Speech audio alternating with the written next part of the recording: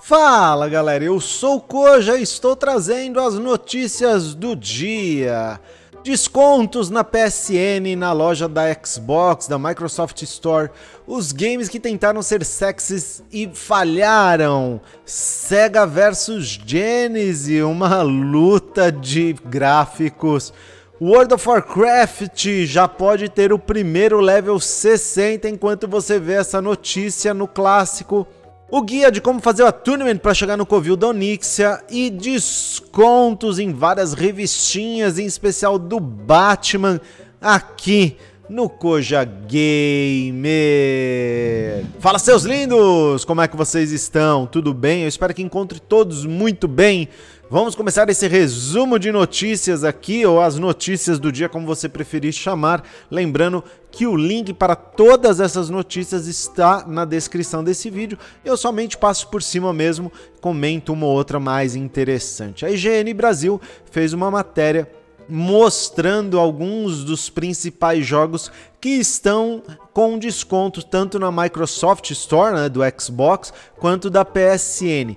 Dentre eles nós temos Assassin's Creed Odyssey, Fallout, Rainbow Six Siege, Seventh Enhancement, Remy Lore, Observation, The End Is Now, Tamarin, Samuel e F. O Assassin's Creed está por R$80, Fallout 115, o Remy Lord 113, The Ends 21, Tamarin 83. E dentro da Microsoft Store nós temos também o Rainbow Six Siege, Far Cry 5, Assassin's Creed Unity, Just Dance 2019, Assassin's Creed Ezio, The Crew 2, The Division 2, Watch Dogs 2, Shield of Light e Far Cry 3. Os jogos nos valores estão Rainbow Six 45, Far Cry 50, Just Dance R$90, The Crew 60, The Division 2 R$100, Watch Dogs 2 R$50, Shield of Light R$11. Quer saber mais informações? É só clicar aí na matéria ou entrar no seu console para poder comprar os jogos. A Start do UOL fez uma matéria super engraçada sobre os games que tentaram ser sexy e falharam miseravelmente.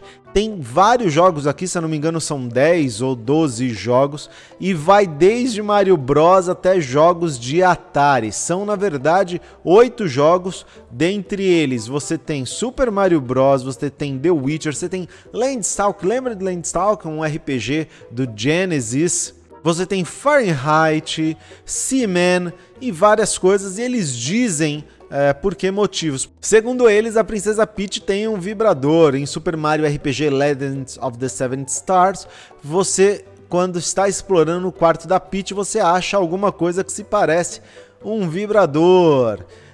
Landstalk convida você para tomar banho com a vilã. Tem determinado momento que o herói chega num lugar e a vilã ela tá tomando banho de banheiro e convida ele. Então tá interessante, é engraçado você ler. The Witcher tem aquela cena do cavalo, né? Não, cavalo não, um unicórnio, onde a Yennefer tá com o Geraldão e eles transam em cima do cavalo. Tem um monte de coisa legal e tem até um jogo de Atari antigo que eu nem vou falar aí. A IGN americana fez uma matéria bem interessante mostrando o poder gráfico do console do Super NES e do Sega Genesis. Eles pegaram aqui 18 imagens para mostrar isso. Então, sempre numa imagem tá o gráfico do Super NES e na outra imagem tá o gráfico do do Sega Genesis. Então nós temos jogos como Aladdin, o Rei Leão, Scooby-Doo Mystery, Earthbound Jim, Zombies at Neighbor, Animaniacs, Street Fighter 2 Turbo, NHL 94, Mickey Mania, Mortal Kombat e mais uma série de jogos. É engraçado porque em alguns jogos o Super NES está muito melhor graficamente e em outros jogos o Sega Genesis está muito melhor graficamente. Parece-me que tem alguns jogos que eles não quiseram desenvolver ou investir na parte gráfica para melhorar os gráficos e deixar o jogo mais interessante para os jogadores. Mas dá uma olhada, é uma matéria bem interessante. O MMO Champion está dando destaque ao Joker de TV. Ele é um garoto que está fazendo um streaming e talvez enquanto nós estamos conversando ele já seja o primeiro level 60 do servidor europeu Morgraine. Também o pessoal está divulgando um vídeo da Method pedindo desculpa ao Joker D por algum motivo aí que eu não entendi muito bem, mas neste momento tem mais de 83 mil pessoas assistindo. Ele está jogando como mage da aliança Gnomo nesse momento e eu acredito que deva chegar. Deixa eu ver quanto é que tá a barra de energia para poder passar para vocês a informação correta. Barra de energia não, a barra de up. Ele tá com 25% do level 59 e ele tá fazendo uns ups bem radicais. Nesse momento ele tá lá naquele mapa da Jaina, esqueci o nome dele, e ele tá puxando e mobando muito, mas muita coisa, e depois usando Blizzard para matar tudo.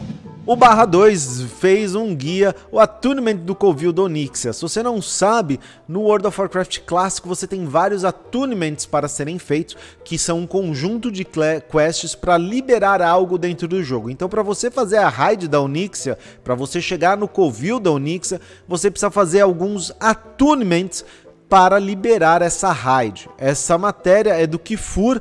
Kifur anda fazendo várias matérias muito interessantes e muito boas, e é óbvio que essa matéria já está relacionada para o World of Warcraft clássico. Se você não sabe como fazer ou como seguir isso, dá uma conferida no Barra 2. E por último, não menos importante, o Crossover Nerd dessa vez não soltou uma matéria na página deles, né, no site deles, mas sim na fanpage deles do Facebook, falando que é uma ótima chance de você comprar quadrinhos do Batman com desconto absurdo, tá muito barato. Então você tem Batman 10 Noites de R$ 94,00 por R$ 53, Gotham Alvos Fáceis de 80 por 18, Gotham DPGC no Cumprimento do Dever de 72 por R$ 32,00, Gotham Coringa de 64 por 28 e mais. Tem muita revistinha, tem mais de 20 ou 30 revistinhas, acho que mais de 20 revistinhas aqui. E aí eu queria saber o que você achou, você curtiu, não curtiu, não esquece de se inscrever, deixar o seu like, ativar os sininhos para sempre receber os vídeos do canal. Não esquece que hoje tem o vlog às 18h30, hoje sexta-feira, dia 30 de agosto. Não esquece de deixar um comentário aqui embaixo, eu quero saber a sua opinião, ela é muito importante, me ajuda a dar engajamento no canal. Não esquece também que eu faço live stream, as lives acontecem de segunda a sábado a partir das 9 horas da noite na twitch.tv/CojaGamer. De sábado, quando dá, eu faço sorteio e quem ganha escolhe o prêmio, pode ser R$30 de saldo Battle.net ou Steam, subscriber do canal, 30 dias Exit Lag. Exit Lag é o melhor ping buster do mercado, o link tá aqui na descrição desse vídeo. Você pode utilizar por 3 dias de graça para testar e graças a uma parceria que eu fiz com a empresa, se você utilizar o código COJA, você tem 15% de desconto. Utilize o código quantas vezes você quiser. Por último, não menos importante, o canal agora tem um botão membro. Clicando no botão, você poderá patrocinar o canal. Eu ficarei muito grato por você confiar em mim o suficiente para se tornar um patrocinador oficial do Koja. Patrocinando, você recebe benefícios exclusivos e para conhecê-los, basta você clicar no botão membro. Lembrando que ninguém é obrigado a fazer isso. Eu vou ficando por aqui. Um beijo! E até o próximo vídeo.